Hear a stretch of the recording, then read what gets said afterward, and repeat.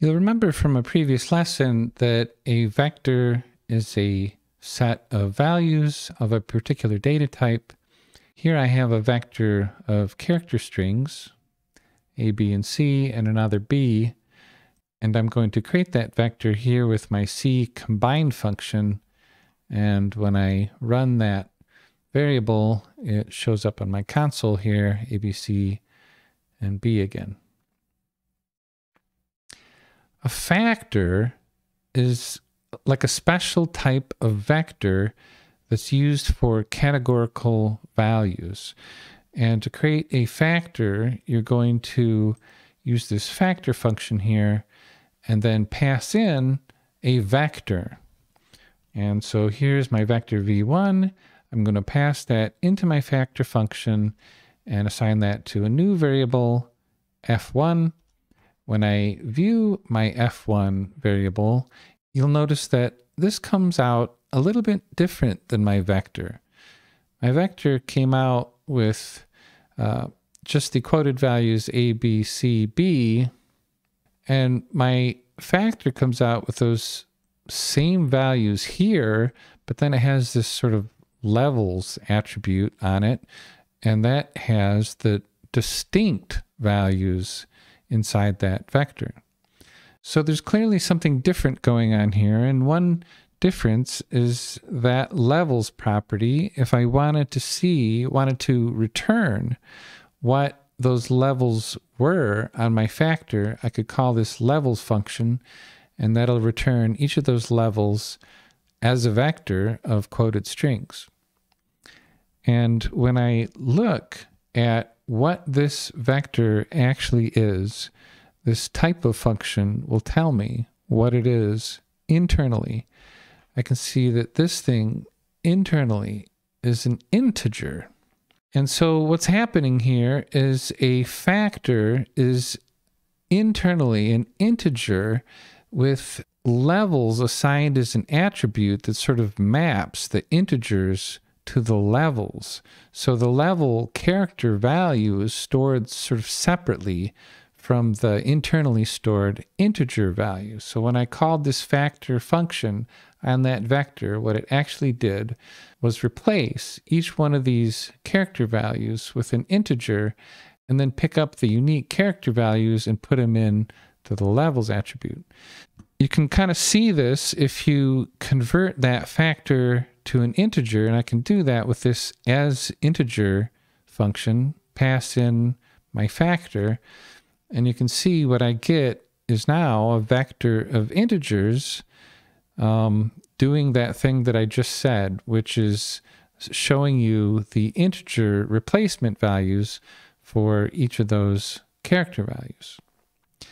And if you wanted to turn the factor back into a character string, you could do that with this as character function.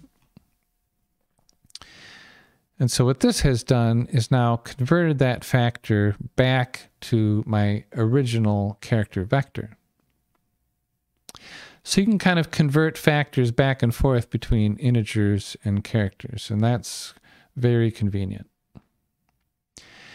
You can also change the levels on a factor without changing the underlying values, and this can be useful at times. The way you do that is you call this levels function, pass in your factor, and this is sort of a weird syntax, but it's very distinctive of R, which is you wrap your variable in a function and then assign something to that function.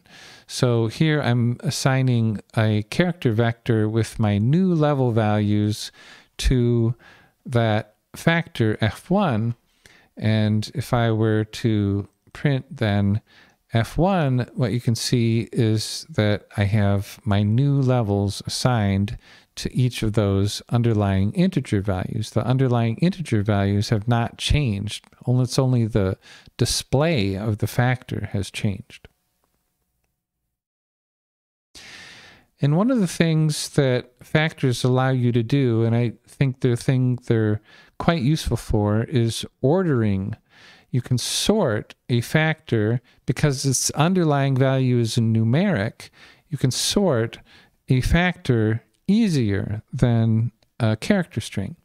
So this order function here, I'm going to pass in my factor. And now you remember that this is a number. So this order function is typically going to work on a number.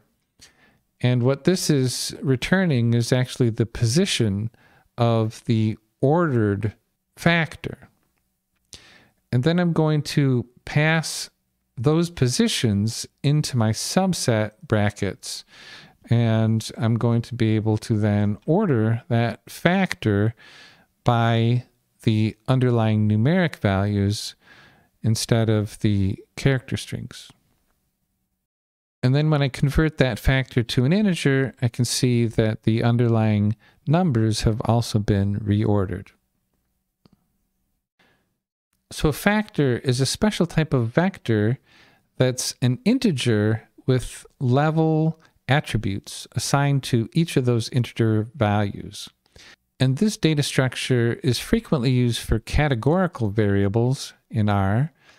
And it's super useful when you want to sort things, especially when you're trying to sort something that's not alphabetical.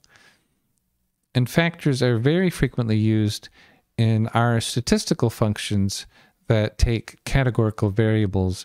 Very often you need to convert them to factors first before you send them into the statistical function. And to get comfortable with factors, what you can do is obviously create some factors of data that you might find interesting. And you can try changing factor levels. You can practice sorting factors. This is quite a different data structure than vectors. It's in some ways harder to work with, but it is useful in some circumstances. So you should understand how this factor works.